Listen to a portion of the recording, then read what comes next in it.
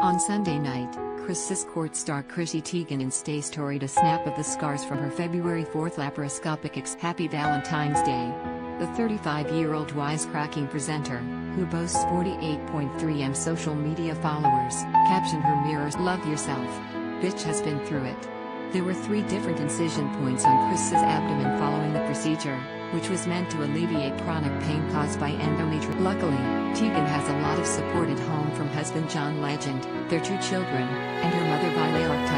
The half-Thai Utah native Insta storied some of the drawings she's inked for her 3rd Cravings cookbook. Saturday marked the 5th day Chrissy worked on creating the photographs of her recipes with lensman Alex Lau, food stylist Tina Huang, and prop stylist Sophie It will be the follow-up to Teigen's first 2 cookbooks, Cravings, 2016, and Cravings, Hungry for More.